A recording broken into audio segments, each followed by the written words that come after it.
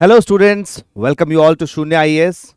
How many days left for the prelims examination 2024? 135 days left. In this span of time, you have to complete your static portion as well as so much current affairs.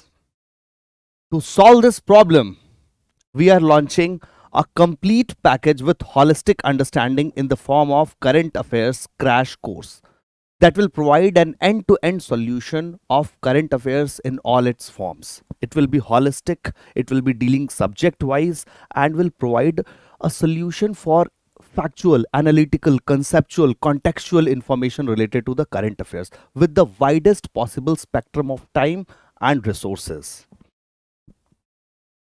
I had been taking integrated current affairs batch, and with that, understanding the different nuances of the students, what difficulties they face while solving the questions related to current affairs in the prelims examination, has curated this course, Current Affairs Crash Course 2024, so that you can ace in the prelims examination as well as you can get maximum marks out of solving those MCQs. Let's look at the relevance of highly relevant current affairs in the examination. Here you can see the weightage of current affairs in the prelims 2023 paper subject wise. Here students, I had been very liberal in giving the questions over there.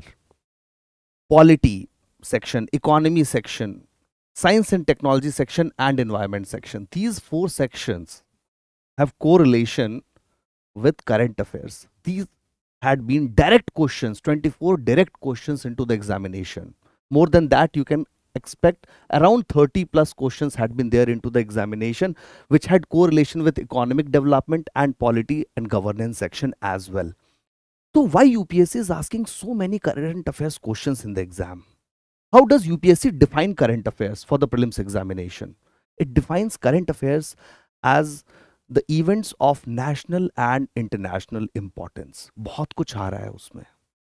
It wants you to understand what technological developments are happening, how policies are being made at the international level. Right now, India is taking that seat.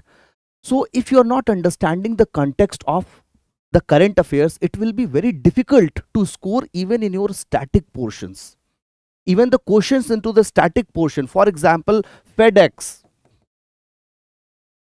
have increased their rates. What will be impact on Indian economy? They may form a question into the static over here. Similarly, into the polity, whatever in the news. Environment section, climate smart agriculture by FAO. They have asked this question in the examination. Therefore, current affairs plays a very vital and crucial role, just like bread and butter in the examination of prelims. Therefore, it has been very well organized. Consolidation of current affairs, consolidation. Students studying too much random facts is very easy, but consolidated current affairs will only help you recall and get marks in the examination. It has been organized subject-wise like environment, government schemes, international relations, polity, economy, defense, health, reports and indices. And even under these topics, certain subtopics have been there. Just like you study in your static subjects, I have consolidated this current affairs in the form of topics and subtopics so that it becomes relatable and your brain can easily assimilate that, understand that information very well. Now, current affairs, we need to understand what will be the coverage of this course.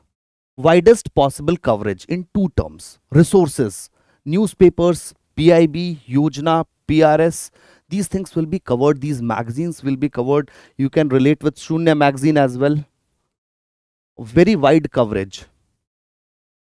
In terms of duration, objective of this current affairs crash course is from last 2 to 3 years.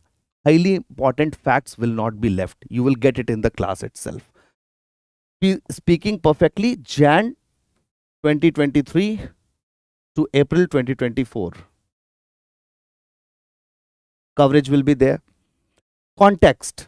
Students, it is very pertinent to understand the context in the examination. Sometimes peripheral questions are being asked. For example, G20 outcomes. Problem is there, students study in silos. G20 outcomes or G20 they will study as a different fact in IR. When we'll talk about Global Biofuel Alliance, they will study it in the form of environment section. Point is, both the things are related. If you understand the context well, you will score into the examination well. HFC is not an ozone depleting substance, but why it is under Montreal Protocol right now? Only through the help of context you can understand and get marks in the examination. Relevance, to the point, succinct and concise information will be provided to you so that you can understand it very well and remember it till the examination.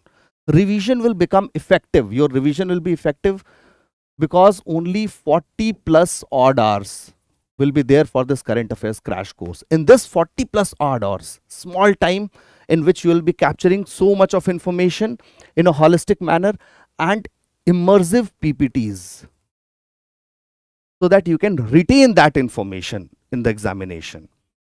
What are the course components? So subject wise classification we have discussed. It will be subject wise classified. Duration we have discussed. Then 360-degree coverage for comprehensive learning. What do we mean by that 360-degree coverage?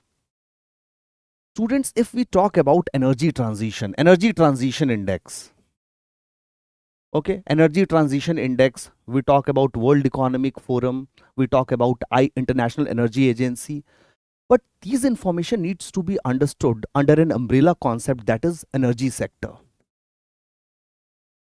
So in the class, what will be provided to you is a 360-degree understanding of certain sectors so that you can understand what are the information under this umbrella.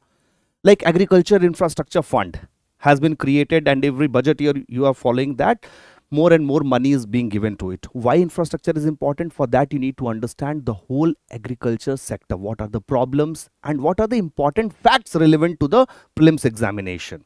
Like drug administration post-COVID has become very important. Some part is looked after by Ministry of Health and Family Welfare. Some part you will see that will be looked after by Ministry of Chemicals and Fertilizers under National Pharmaceutical Pricing Authority.